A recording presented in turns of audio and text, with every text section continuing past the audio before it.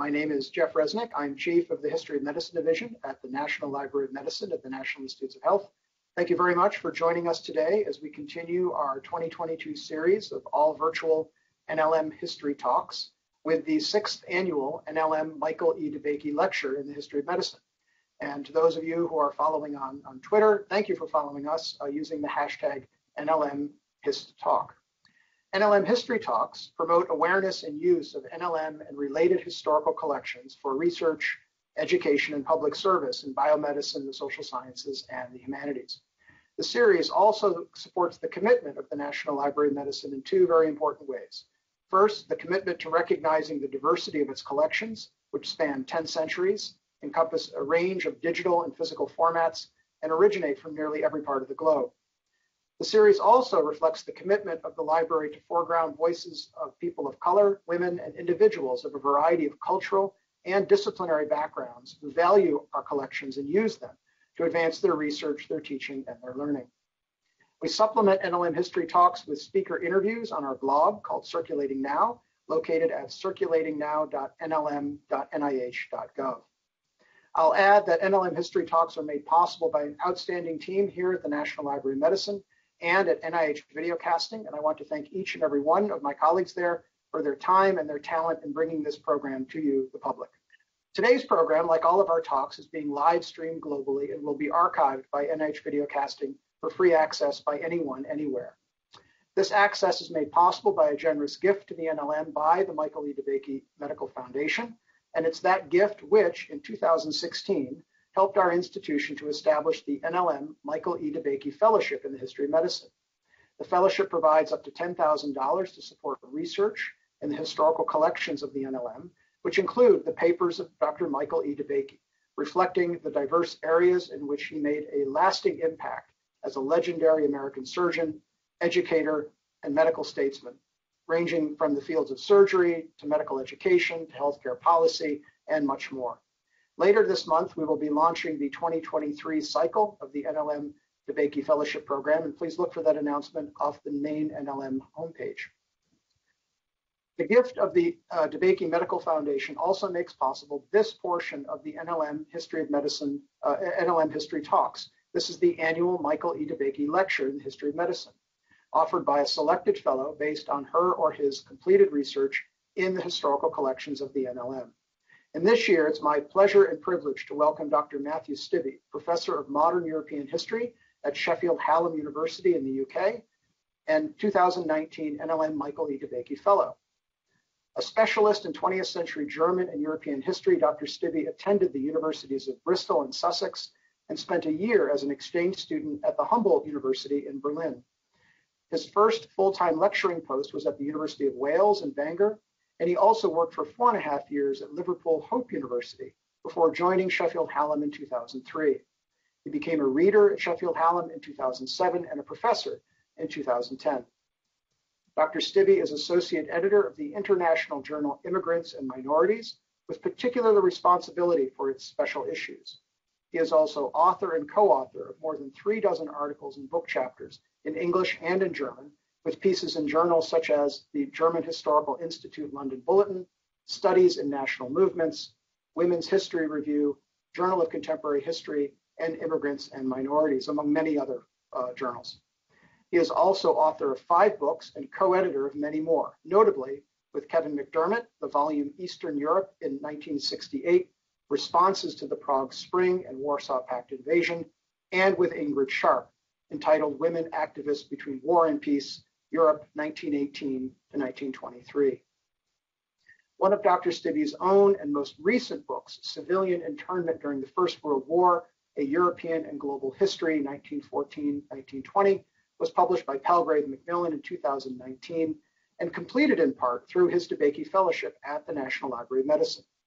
His presentation today highlights aspects of his research while offering us a glimpse of his future work on emergency regimes in Germany and elsewhere since 1914.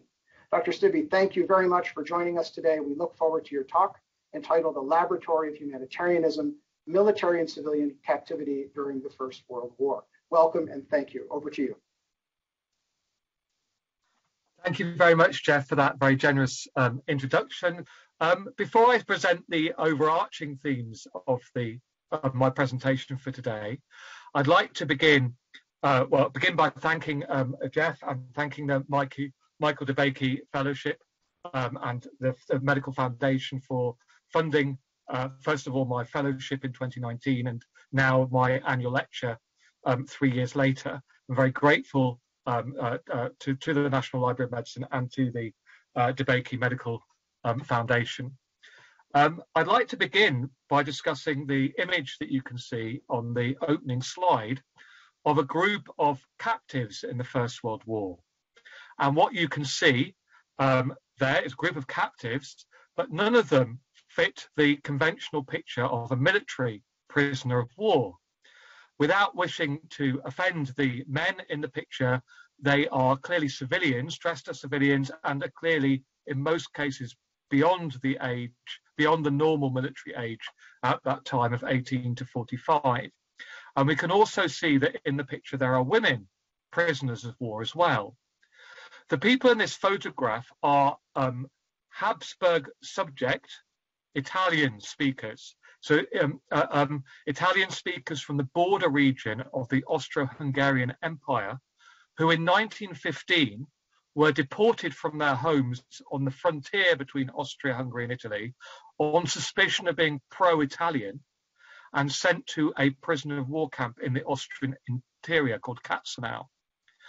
And so a picture like this, we also see an overlap not only between the military and the civilian, but we also see an overlap between the notion of wartime captivity and the notion of criminalization. This is almost like a police photograph. The prisoners have been given numbers by the Austro-Hungarian military, and they are classified as criminal suspects, although they have not been put on trial or given any access to lawyers. Now, this picture is one of many examples of the diversity of First World War captivity. And when I was writing the book that Jeff kindly referred to, that was published at the end of 2019, about 6 months after I'd been at the National Library of Medicine. When I was writing it, I was still struggling with how to create or find a more holistic approach to wartime captivity that really captured the human condition of being held as a prisoner of war at a particular moment in time, i.e. the First World War. What was it like as a human experience? And how do we bring all its many dimensions together? In particular, I wanted to get away from what I felt was an unhelpful dichotomy in most statist approaches to captivity, which merely posed the question, was this rational policy or not? Was it rational of the Habsburg state, as an example, to deport so many Italian-speaking subjects into the interior? Was there a real danger of pro-Italian sentiment in these areas, or was it irrational? Was it based on fears that were not real? Now, I felt that this dichotomy doesn't really help us to get a full picture of what captivity was as a global phenomenon during the First World War. I wanted to move beyond the question of is it rational or irrational to look at how captivity in particular contexts, particular situations impacted on our understanding of what it meant to be human. And that's why my fellowship 3 years ago at the National Library of Medicine was so useful to me. The collections that it had there, particularly on the mental health aspects of captivity and the kind of dilemmas that knowledge or growing knowledge of the mental health impact of long-term captivity had, this knowledge was there for me to find in the many publications and leaflets at the National Library of Medicine. But I also want to particularly mention the contribution that Michael DeBakey has made to creating this library and making it what it is, and opening it up to world scholars. I'm lucky enough to have been one of the, I think to date, 24 fellows of Michael DeBakey Fellows at the National Library of Medicine. What I want to note is that I understand that after the Second World War, and his work in what was originally the Army Medical Library, he came to the conclusion that the original Army Medical Library had overlapping military and civilian dimensions. That it wasn't just about war, and it wasn't just about persons serving in the military, but it had overlapping military and civilian dimensions, purposes, and functions. And that is why he campaigned to have it transformed from the Army Medical Library into the National Library of Medicine, and to be relocated to where it is today in Bethesda, Maryland, and to take on this holistic approach of combining biomedicine with social sciences and humanities approaches. My argument today, or my overarching argument in my paper today, is that captivity itself had overlapping military and civilian dimensions, purposes, features, and that we cannot understand it holistically without understanding this overlapping of the military and civilian. So that's the end of my beginning of my lecture. I'm now going to move on to my first slide. I want to think about the dimensions, firstly, of captivity during the First World War and the different types of captivity. Conventionally, historians have focused on the captives who were serving in the belligerent armies. We can say today that around about 8 to 9 million serving military personnel went into wartime captivity, and that the death rate was 11%, which is about the same death rate as among non-captured soldiers as well. But it varied a lot. The death rate varied a lot from country to country, from camp to camp, and a lot of the conditions, the variation in conditions in prisoner of war camps, particularly in Europe, were determined at basic level by the attitude of the camp commandant. We also know from the work of Heather Jones, published about 10 years ago, that in many countries there's a dual system of captivity. We tended to focus before Heather Jones on home front camps where soldiers were sent to, after being captured on the battlefield, sent back into the captor nation's territory. But in fact, Heather Jones shows that one of the key innovations of First World War captivity was the largely illegal use of labour battalions, mobile labour battalions of POWs who were forced to work immediately behind the front lines or in what's called the army staging areas in Europe on the western, eastern, southern, southeastern fronts. They had much harsher conditions and no access to Red Cross visits or medical inspections beyond those given by the captor nation. So Heather Jones was very crucial in drawing our attention to the hidden dual aspect of wartime captivity and the more unfortunate military prisoners of war who were used to build fortifications, mend trenches, etc. in the war zones just behind the front lines. In addition, we have civilian captivity, enemy aliens, meaning nationals of the opposing state who are on enemy territory when the war broke out, and civilians deported as hostages or forced labour or suspected terrorists deported from occupied territory. At least 400,000 enemy alien civilian captives in First World War Europe, at least 100,000 in the rest of the world, enemy alien captives in all continents of the world, and they perform a forgotten but important dimension of the captive experience. Third category, military internment. Some soldiers were interned in neutral countries for two reasons. Firstly, countries like Switzerland and the Netherlands were obliged, under the terms of their own neutrality, to intern soldiers who strayed into their territory, belligerent soldiers who strayed into their territory. If they didn't, they were not seen as not protecting their own neutrality and giving justification for belligerent states to intervene onto their territory. So neutrality is an active thing. It can't just be passive. Neutrality has to be protected.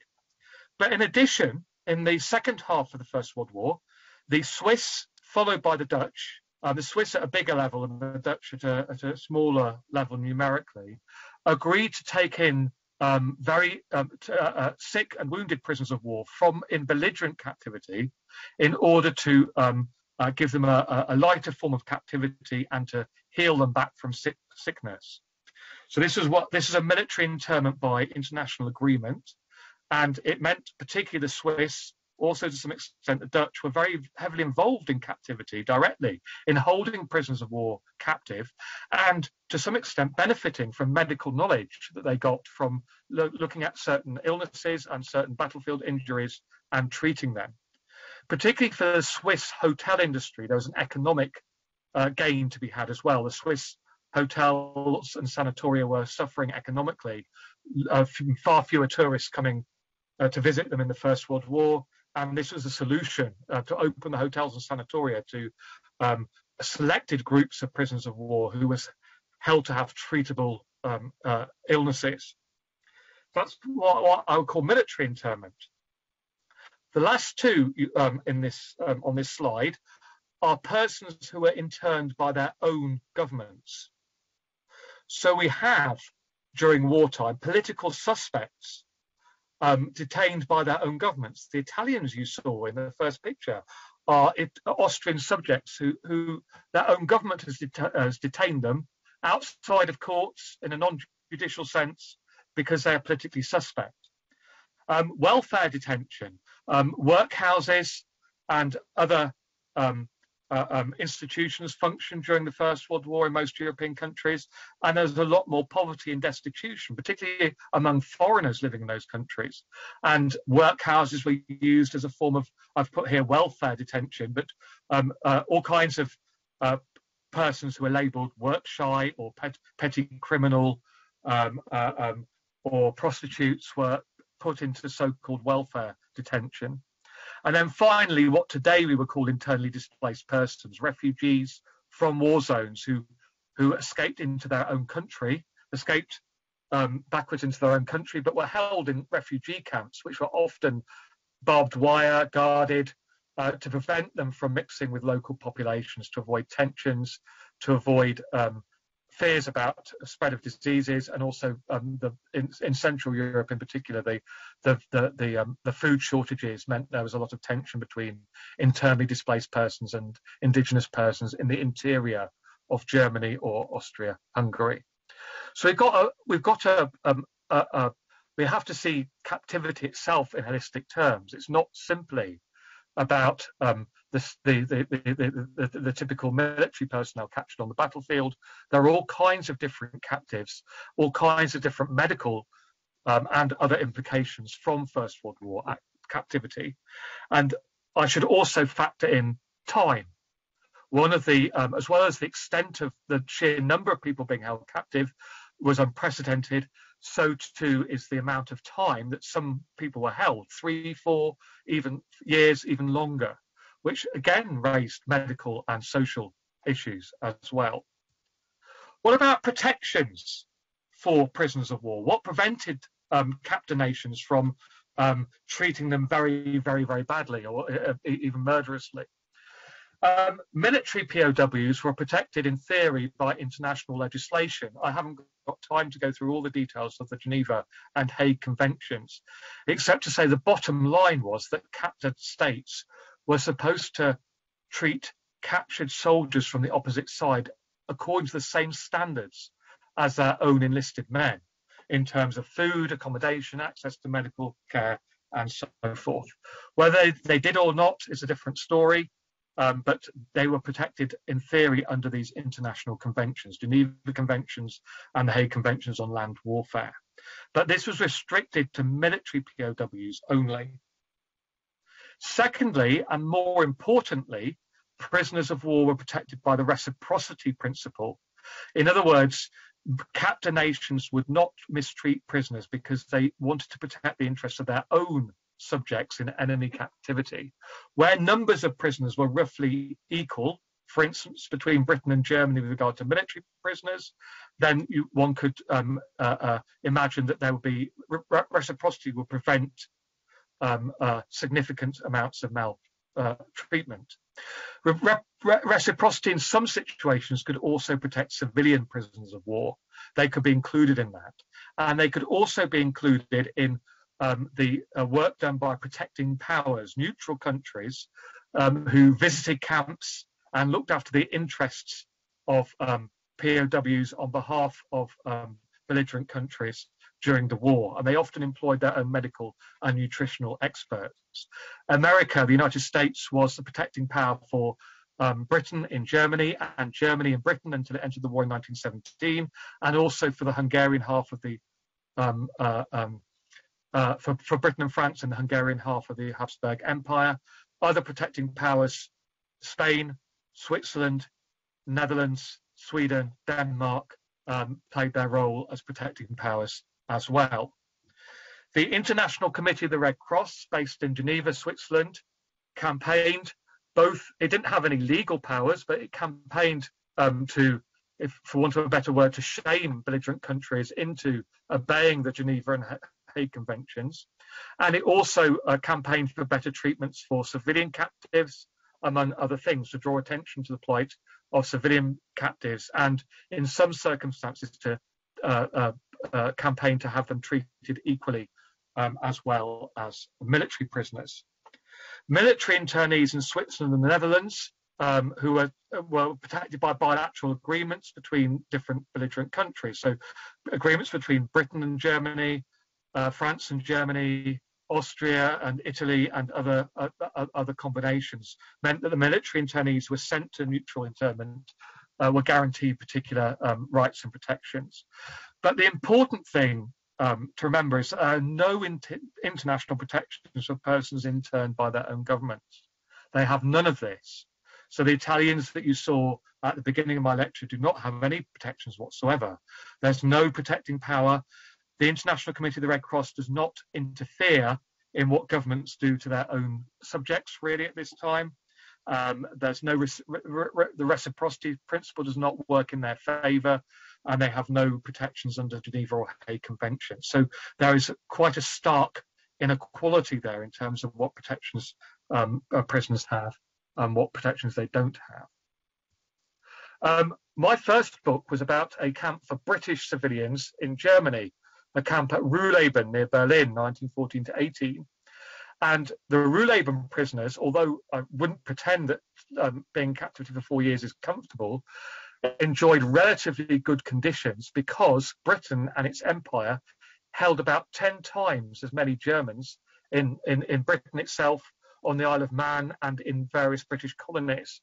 And this encouraged the Germans to look after the British prisoners who were not required to do forced labour.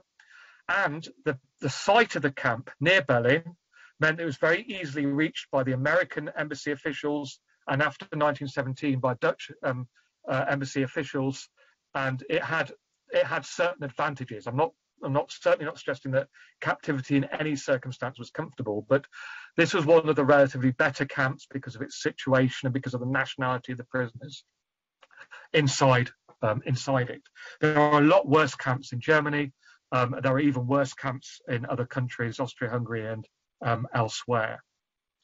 The value of captives. Now, this is worth thinking about, that for captive states, POWs were not just a liability in resource terms, but a potential asset as well. And this is where the framers of the Geneva Convention and the Hague Convention, they hadn't considered this. They set down certain obligations about needing to feed prisoners of war and clothe and house them to the same standard as enlisted troops in your own army.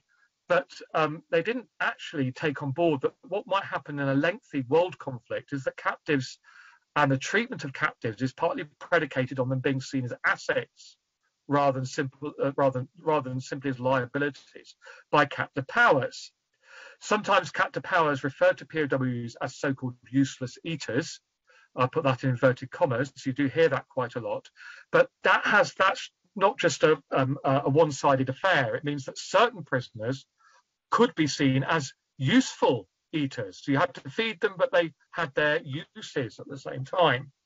They could be valuable in exchange agreements or even peace negotiations as bargaining counters.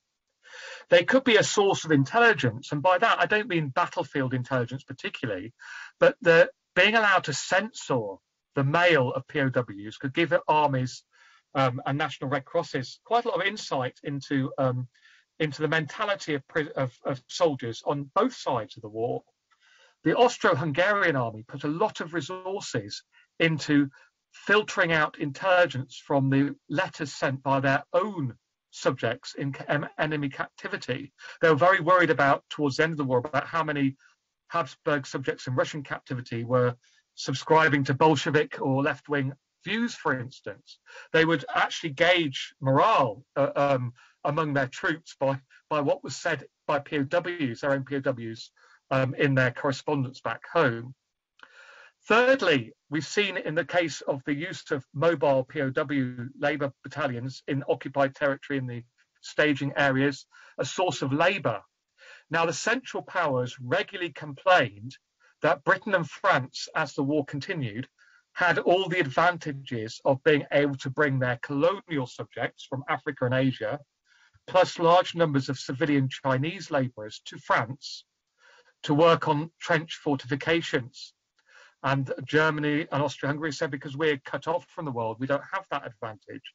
We are forced to use POW labour in this fashion, even though it contravenes parts of the Hague Convention, which say that POWs cannot be forced to work directly in the field of military operations.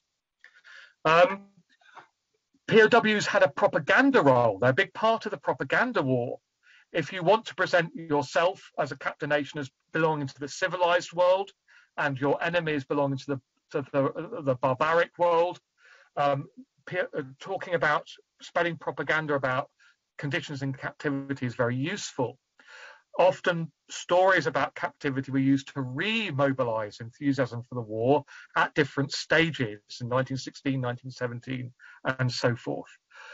Governments, particularly democratic governments, wanted to re-mobilize enthusiasm for the war by persuading families at home that they were doing their best to look after subjects in enemy captivity. And that was a mark of their civilization or their civilized standards, and a mark of their response, their response to public demand of families. So advertising relief parcels and relief efforts that were being undertaken by national governments had a military and civilian purpose in terms of remobilizing enthusiasm for the war. And there's a very good article in the journal Immigrants or Minorities by author Nadia Durbach, called, the title is "The Parcel is Political." It's about British relief efforts, but the relief parcel became a big political propaganda tool. How much goes into it? What kind of comforts are our prisoners being given? How do our parcels compare to the parcels of other nations, where the British want to present themselves as having the best parcels for looking after their captives in the best way possible? So there are a number of ways in which captives can be an asset in a long war. And the legal frameworks had not taken that into account. They've taken into account the fact that prisoners might be abused because they're liabilities, but they hadn't taken, the legal framework had not considered that prisoners might be abused because they could be assets in different ways. And they hadn't thought through how that might mean that there's an overlap between captivity and humanitarianism and politics. So where do we see the spaces that can open up for treatment of relief for persons in captivity?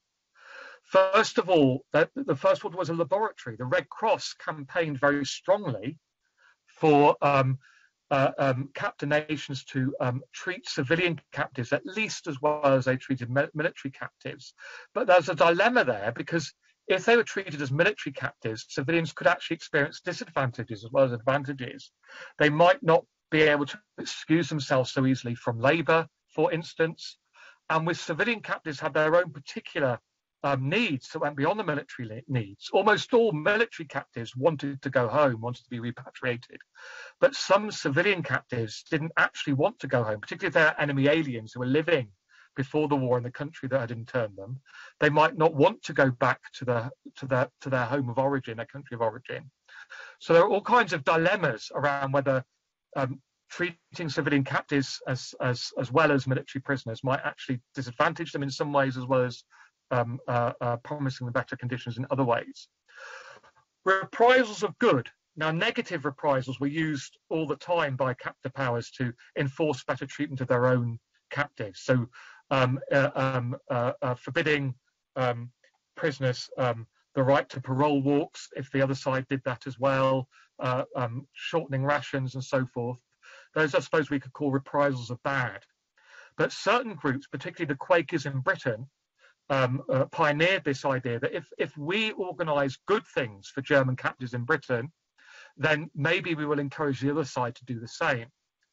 The Quakers encouraged universities in Britain to send scientific equipment to German scientists who were prisoners of war in civilian or military contexts in Britain, so they could carry on with their scientific experiments. I'm afraid I still don't quite know what a spectroscope is, but apparently a very expensive piece of equipment was sent by the Quakers and the University of Leeds into a camp at Wakefield in Yorkshire in Britain. In return, the Kaiser Wilhelm Institute in Berlin sent similar equipment into British scientists being held in Ruhleben, where the camp that I wrote about. Hans Geiger was the head of physics at one of the key physics professors in Berlin at this time, and he had many British PhD students who ended up being interned because he worked with Professor Rutherford and Hans Geiger had an academic partnership before the war, which meant exchanging their students. But this was a reprisals of good. It meant that their students, one of whom in Germany was James Chadwick, who went on to win a Nobel Prize for Physics in 1931. He was given the equipment and books by Hans Geiger and various other famous scientists. Albert Einstein was also involved in this to be able to continue their studies, their education whilst in captivity. In various ways, the professionalisation of relief efforts went hand in hand with the professionalisation of national security measures. So just as censors and security experts become more professionalised, so does relief work. Reports on nutrition, statistics on nutrition, hospitalizations, medical care are all put into Red Cross reports and into government reports about the state of prisoners, physical condition of prisoners in different national and local contexts. There could be experimentation with release schemes for different categories of prisoner, whether on medical grounds or on reaching a certain age. So the over 45s, they could be sent into neutral internment, as I've said, or sometimes into so-called confinement, where they could live outside a camp but had to report to the police station once a week. Catholic groups, and rather differently, and for different reasons, feminist groups in Spain, Switzerland, and the Netherlands became concerned with the often hidden suffering of the dependents of long-term captives, women and children whose husbands, fathers, sons were in long-term captivity. And we see a lot of campaigning groups, I'm going to mention one in particular in a minute, who develop an awareness that captivity isn't just about those who are held captive, but as the war continues, about the dependents of those held captive. In fact, to give you an example, when I was writing my book a long time ago now about the Ruhleben camp for British civilians held in Berlin, one of the most shocking anecdotes I heard was that, well, several hundred of the prisoners, British prisoners at Ruhleben, had wives and children living in Berlin. German-born wives and Berlin-born children who were nonetheless legally British because of their marriage, because of their father's nationality. They were allowed to visit their fathers in Ruhleben twice a month. And when they did so, particularly in the second half of the war, they smuggled food out of the camp because the prisoners had better food through Red Cross relief parcels than did Berliners under the impact of the Allied economic blockade. So that sort of turns our idea of prison camps upside down, doesn't it? We associate prison camps with lack of food, but actually the prisoners, if they were in a good situation, in a well-situated camp and protected by reciprocity, could actually enjoy better health and better food conditions than their wives and children on the outside, particularly, as I said, in the second half of the war. But all these opportunities, all these spaces for experimentation are equally, they are problematic because they're subject to political manipulation. They're subject, if we take a holistic approach to them, states themselves have got a political interest in displaying humanitarian credentials, in aligning treatment of civilian captives with military captives. Often they can get involved in humanitarianism. Often humanitarian organizations have to allow them to get involved in order to get anywhere, in order to achieve certain goals. But it does mean that there's a danger that statist approaches can enter into understandings of humanitarianism, and that humanitarianism itself can begin to, the internationalization of humanitarianism can end up in a situation where it's also in part and inadvertently feeding the radicalization of war propaganda, of violent imagery produced during the war as well. So what can we say about relief activities? Well, as the war continued, relief schemes became increasingly nationalized. States took over relief packages and decided to standardize them. We've instead of allowing private charities and groups to send what might seem random parcels to random groups of people, the state interferes. In Britain, particularly, the Red Cross Society interferes and says all donations for relief parcels come through us, and we create a standard relief parcel that contains this. We've had nutritional experts and medical experts look into this, and this is the ideal for us, that the ideal amount of food, the ideal amount of books, the ideal amount of sports equipment, and so forth. I mean, that's a nationalization of relief efforts. The International Committee of the Red Cross was one of the big clearinghouses for relief. It sent, according to its post-war report, it was sending 30,000 items of mail per day were going through Geneva from one belligerent country to another, 30,000 a day, 20 million in total through the war. But equally, the Danish Red Cross in Copenhagen and another organization run by the King of Spain, a much more Catholic and royalist enterprise run from the royal palaces in Spain. Neutral Spain was the European War Office.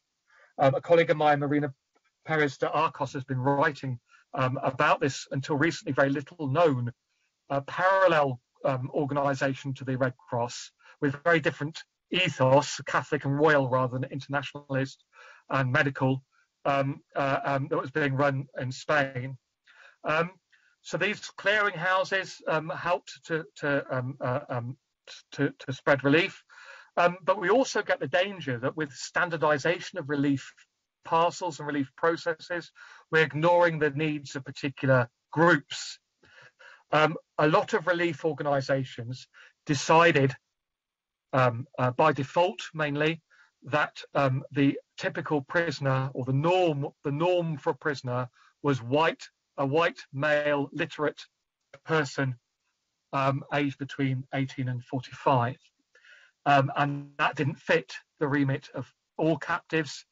Certainly on gender grounds, on race grounds, and on age grounds, it didn't fit all the people affected by captivity. So that there's a certain blindness towards the needs of particular groups can creep in as relief becomes more nationalised and internationalised.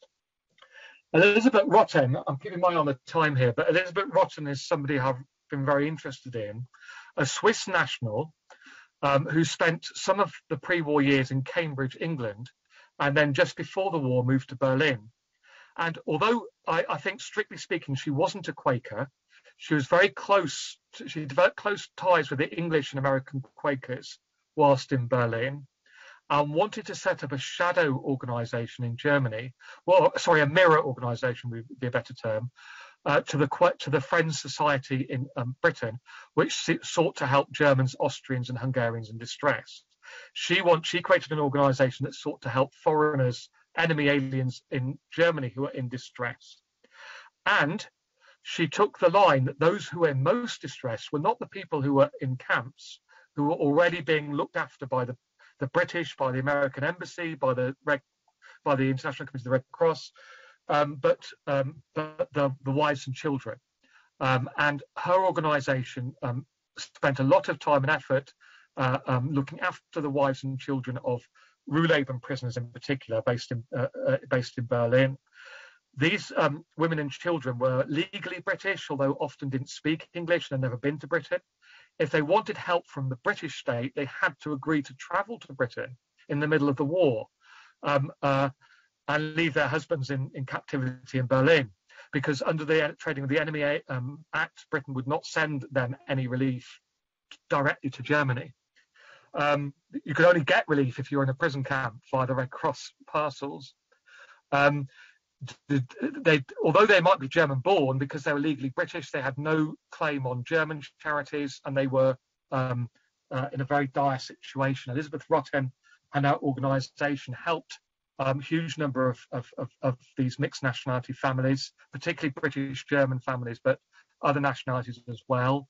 She visited Belgium, occupied Belgium, as a Swiss national, and persuaded the German Governor General to release 200 French children who had been stranded in Belgium when the war began on their summer holidays in August 1914. They'd spent 2 years in sort of stranded in Belgium, but they were allowed to return home to their families in unoccupied France through her intervention. Elizabeth Rotten was a feminist. She attended the Hague Conference, anti-war conference, a feminist conference, Congress of Women, I think it's called, in The Hague in 1915 on her Swiss passport. She also was involved in a group, an anti-war group in Berlin called the Bund Neues Vaterland. And some of the German officials who worked for her organisation were arrested by the Berlin police and placed in protective custody on grounds of having illicit contacts with foreigners and being anti-war. But Elizabeth Rotten herself managed to stay out of custody, partly because she had connections in high places. She's a pacifist and a feminist, deeply opposed to the war, but she also nurtured contacts both within German big business, who supplied the funding that provided the food and rent money for families she was supporting in Berlin. So big banking names like Warburg and others bankrolled her organisation, German business. And she also had contacts in the Prussian Ministry of War, which may explain why she wasn't arrested as the subversive or deported to Switzerland.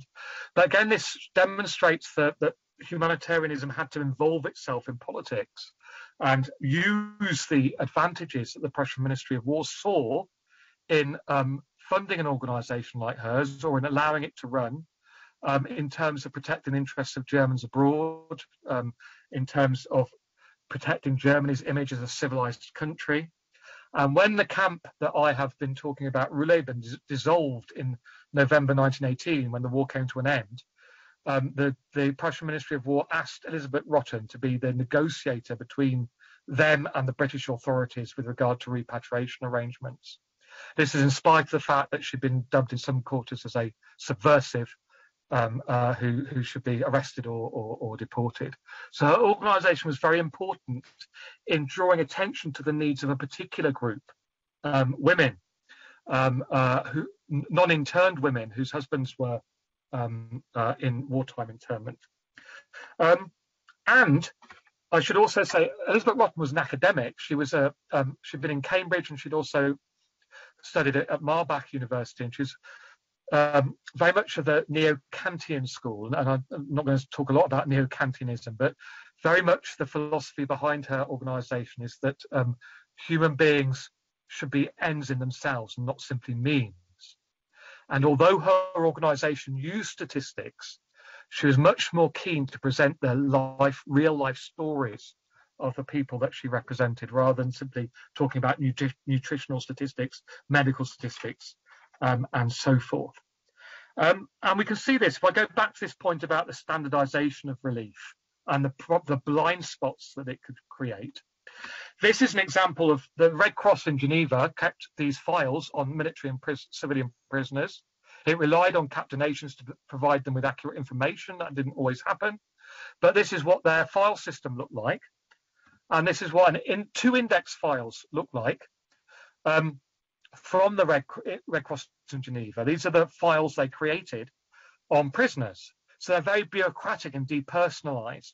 And at least inadvertently, they assume that prisoners are white male, military-age men, literate men from white European armies or civilians. The one on your right is my own grandfather, who was interned at Ruhleben camp. And you can see there, it's got his name and where he was born. And he wasn't a lawyer, that's a mistake. But he was a businessman, but the rest of the information on that is accurate. On the left, you can see another prisoner at Ruhleben, a man called David Russell, who was born in Jamaica in 1874 and was living in Leipzig near Chemnitz.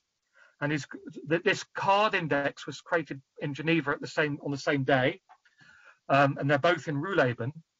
But just to show you that what counted was nationality, and what we don't see is that David Russell was a black British subject. I know that through other means, but simply by looking at his Red Cross file, we would not know that he was a black British subject. And a Jamaican who'd never been to Britain, who was a sailor, had sailed from Jamaica firstly to Austria and then settled in Leipzig in Saxony. And he had particular needs owing to his background heritage in Jamaica that would be ignored by the Red Cross or not seen by the Red Cross. So again, several hundred black and Asian prisoners of war in Central Europe during the First World War. The European War Office in Madrid, which I didn't know about very much until my colleague Marina Perez de Arcas has begun writing about this organisation, based in the Royal Palace in Madrid and sponsored by the King of Spain. It was not only a POW bureau, but also a bureau to search for missing persons. And what's interesting about that archive is that whereas in the Red Cross archive, all you can see is these, which have been digitized, you can look them up, it's a brilliant database. In the Royal Palace archives, which I've not yet been to, but COVID, etc., has prevented me, but I'm really looking forward to be able to go there. They have the much more personalized information. You get a photograph of the prisoner and often the letters from their relatives looking for them, looking for missing persons, as well as the details about this. This is an able seaman. Marina sent me this a photograph to use in this presentation, but here, interestingly, we get a much less bureaucratic approach to relief, but this is a smaller and perhaps we might say, this is a very value-laden thing to say, but perhaps less professionalized and slick, but more personalized way of looking after the interests of prisoners and trying to keep links together with their families at home. So Catholic and royalist enterprise, as opposed to the internationalist and more medicalized process that was organized by the Red Cross. I'm conscious of time, but before I come to my conclusion, the one thing I did want to talk about as well is exchange agreements. So bilateral agreements were created for exchanging prisoners, either on grounds of having reached a certain age or on medical grounds. And particularly in the first part of the war, what in French was called the grand blessé, the very seriously wounded persons who would not recover and would not be able to fight again. it was agreed that they could be exchanged. The Vatican was involved in the exchange process, but Switzerland and the Netherlands had to allow their territory to be used to evacuate British and German prisoners, exchange them via Dutch territory, or in the case of German and French soldiers, via Swiss territory. I've talked about neutral internment, which is a form of exchange, and that was not for the very seriously wounded, but what was called malade, French, which means people with conditions that could be treated in Swiss sanatoria and Swiss hospitals by Swiss army medics. And these people would have to remain in neutral internment until the end of the war, but they would get the medical treatment that they needed in order to recover from whatever conditions they had from the battlefield or from captivity. In 1917, an Anglo-German exchange agreement was the first time that barbed wire disease was recognised as a condition internationally that could be grounds for exchange. Well, what does barbed wire disease mean?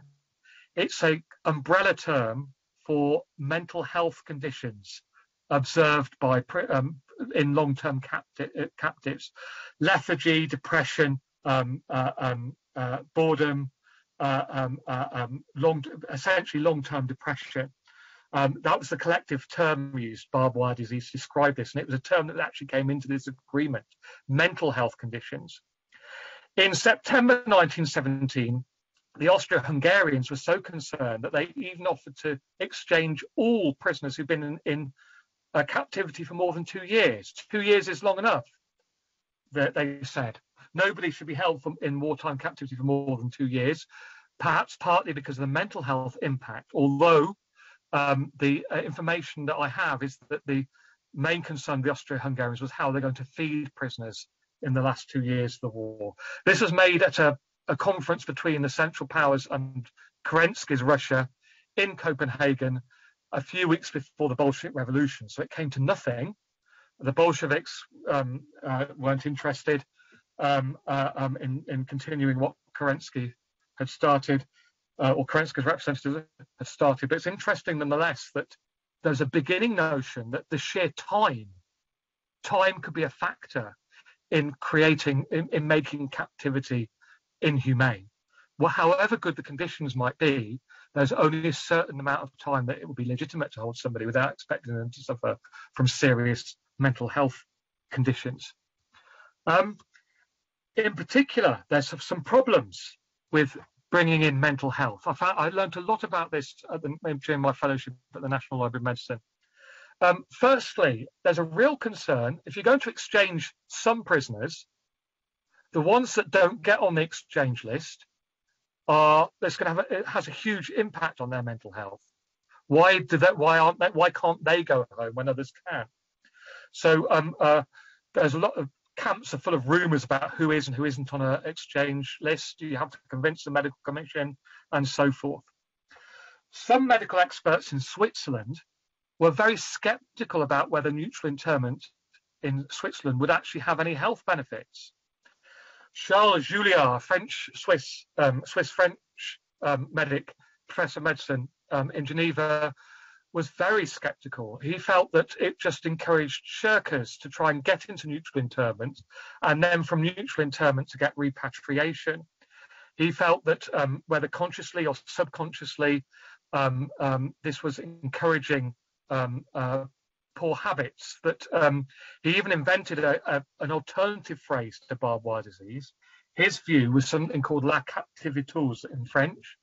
Whatever this means, it means it effectively in English, plain English, means shirking. Those who are obsessed with the idea of being released and getting home, and therefore simulate symptoms of physical or mental ill health. And Julliard, as with a lot of medics, used to work before the war for workers' accident insurance companies, and he was obsessed with people who simulated conditions to get money or get advantages. And he felt that the medical profession was being abused or misused in this way, and he felt that barbed wire disease, if it did exist, was an abnormal condition, was a deviance. However, his views were opposed by another Swiss medic called Adolf Lucas Fischer, who I was very interested in. I knew a little bit about Fischer before I came to Bethesda, but I learned a lot more whilst I was there. I was able to contextualize much more about his book on barbed wire disease, which was a very political book. And the more I think about it, the more I understand it to be a very political book. Barbed wire disease, then. This is Fischer and his book, which was published first in German in Switzerland and then in English, but no French version. The French authorities did not believe that barbed wire disease was a condition. Fischer was a medic. He worked for the Swiss army and then for the Swiss embassy in London, and inspected camps on behalf of the Swiss, inspected camps in Switzerland and in Britain on behalf of the Swiss authorities. His view, became a very political view. His pamphlet here, Barbed Wire Disease, Contributions to the Psychology of Captivity, was not very medical and did not present any hard medical facts, and was largely disowned by the medical profession, or at least heavily criticised. Barbed wire disease as a phrase did not take off like shell shock did, and nor do we find it much in the Second World War. It was not seen as a scientifically clear-cut pamphlet, or scientifically well-grounded pamphlet. But as a piece of and what it was about in the First World War as a holistic approach. He said, and this is controversial politically in international humanitarian circles, he said it doesn't matter how good the conditions are in a camp, after a certain period of time, everybody in a prisoner of war camp will develop mental health symptoms. Not just those who develop very obvious ones that necessitate their removal to a psychiatric institution, but at a lower level, every prisoner. He also said something that I only really began to understand during COVID, and that is, what he said is, we don't know what long-term captivity will do, just like we don't know what long-term lockdowns will do. We've got a vague idea that it's going to have a mental health impact, but the scariest thing about it is we don't know what it will take to recover from barbed wire disease, and whether it'll be permanent or not, and what this will do to society, to masculinity, to productivity. In short, he got into trouble with the Quakers and others because they felt that relief and sending books and equipment and distractions to prisoners of war was a good thing. Whereas he said the only humane thing to do is to release captives. Nobody can stand war captivity for more than 6 months, he said. Afterwards, they have to be released. It's inhumane to keep them in captivity. And the Quakers and others who seek to mitigate their conditions are delusional. And he was quite open about suggesting that. So this is a very big political message to give, that captivity in itself is inhumane.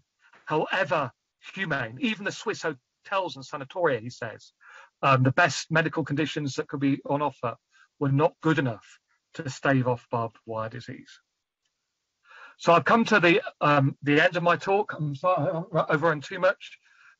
My conclusions: I stress the hybrid nature of First World War captivity. It belongs both to the civilian and military experience of war. That's what makes it so fascinating. Just like DeBakey found the work of the Army Library Medicine so fascinating for the same reason. It belongs to the history of belligerence. So we can talk about captor nations, but also to neutrality. Neutral countries were captor nations. It belongs to the history of the radicalization of violence, and also to the internationalization of humanitarian efforts. The two things go together. In order to understand it more clearly, we need to look beyond the sort of statist view that says captivity is either about rational military ends or irrational violence, one of those two poles. Instead, I think we need to look at it much more holistically in terms of particular situations and particular contexts. And this requires more empirical work, including into the medical historical aspects of captivity. And there is no better place to start looking for this empirical work than in the National Library of Medicine. Thank you very much. Dr. Stibbe, thank you for a fascinating talk. Thank you very much, and for all your time to prepare it and to be with us this afternoon, or in the evening, as it is where you are. We have several questions that have come in. One of them pertains to your comments on barbed wire disease and Fisher's book. Yeah. This person writes, thank you for this very fascinating talk and certainly for your research into this subject. You talked about finding interesting material about mental health in wartime captives during World War I. This was the same period, of course, when shell shock was recognized as a mental health condition among combat soldiers, spurring many novel treatment regimens. Did the increased focus on mental health in the military population influence the medical response to mental health risks among civilians in captivity? As far as I know, no. The two things seem to go in as parallel lines that never touch. I've not found any evidence of references to shell shock in literature or even camp magazines in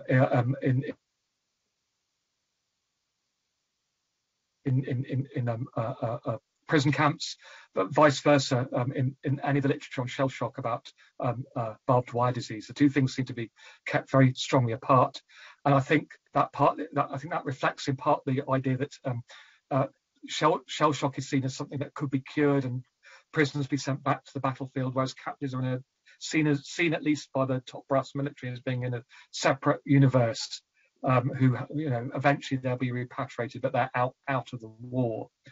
Barbed wire disease itself, Fisher didn't invent that phrase.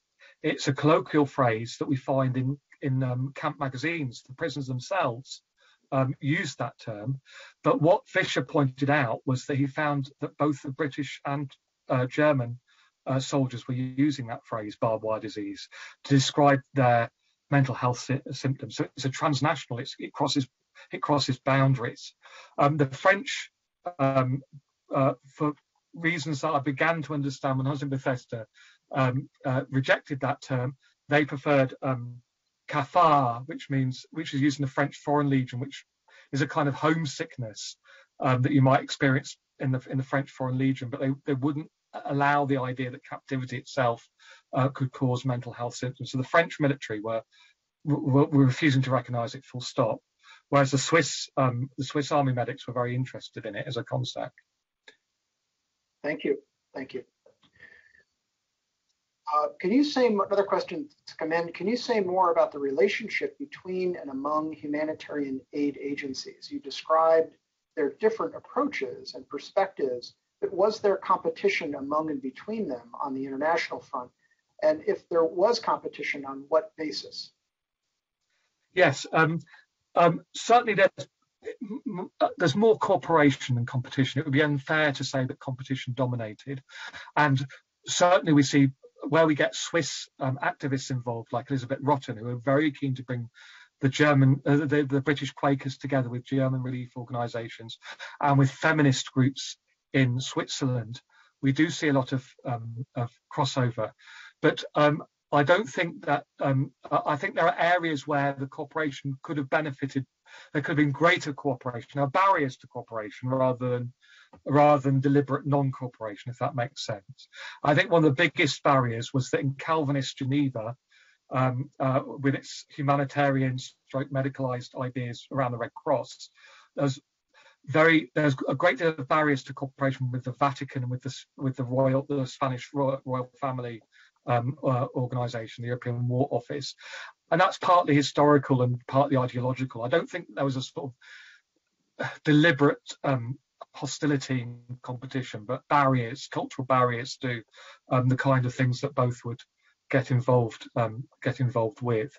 We do see my colleague Marina Perez de Arcos has done some research on the Spanish side and found some correspondence between the Red Cross in Geneva and the Spanish Royal Palace, but not much. They had a very different ethos to them, and that certainly created barriers. Yeah.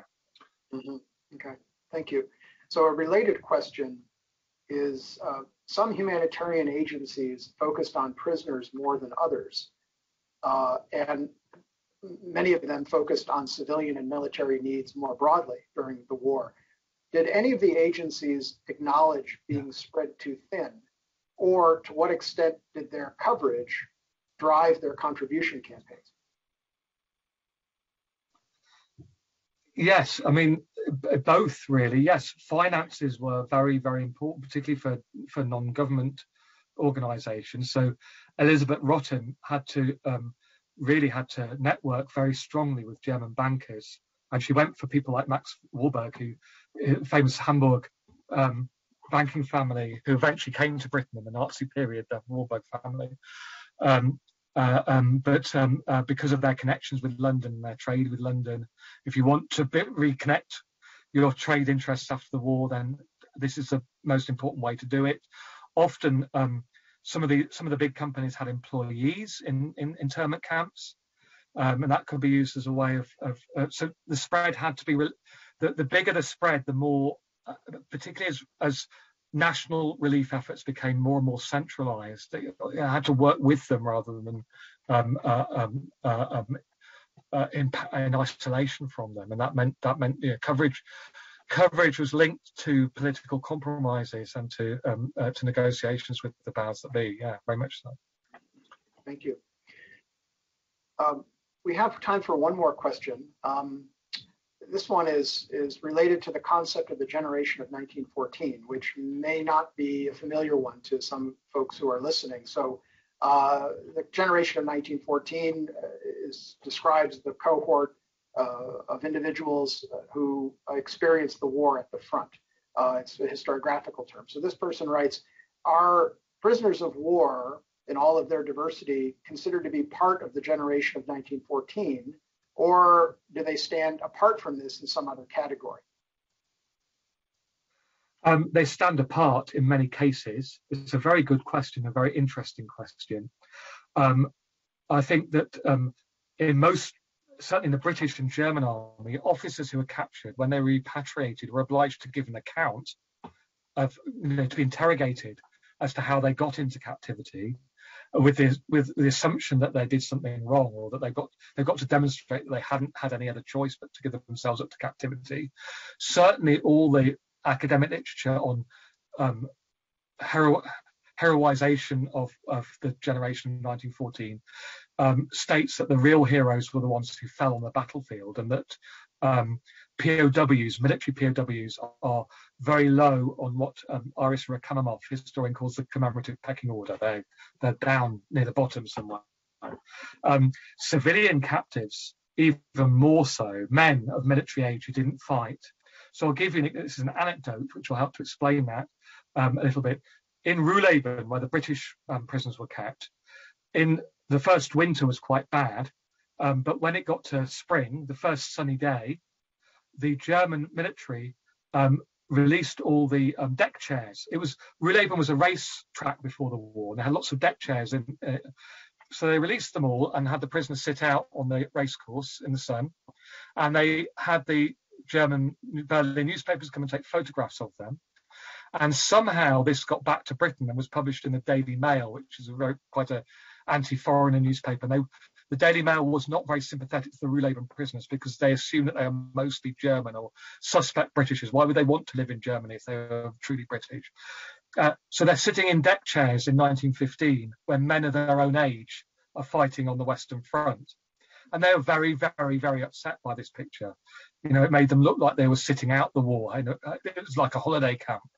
It was a piece of propaganda. It was intended to make the Germans look generous, but in the British, it made the prisoners look very lazy and not.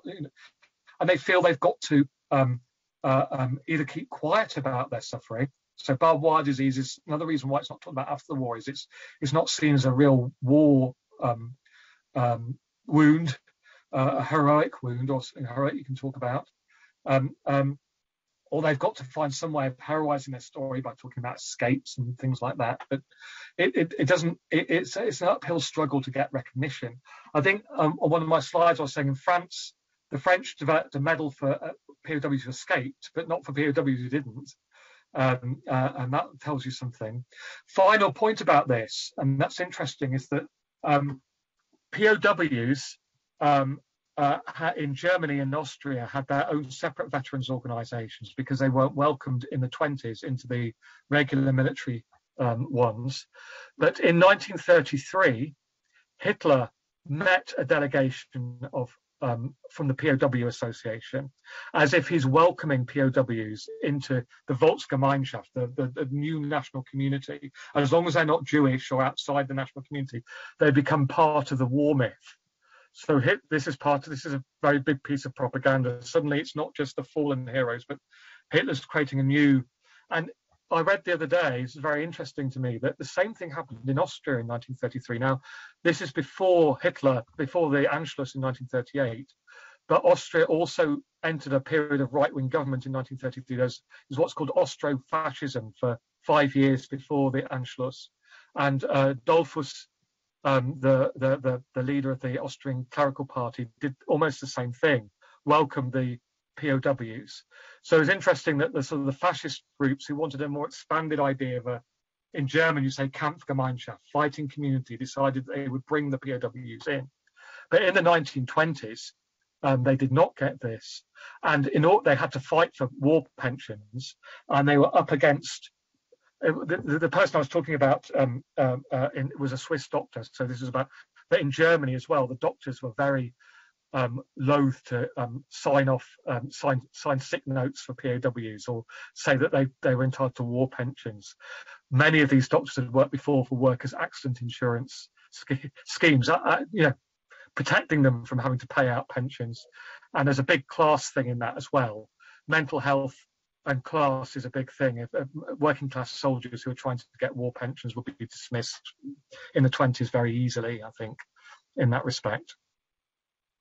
Thank you. Thank you very much. That's a very helpful answer to that question about the generation of 1914.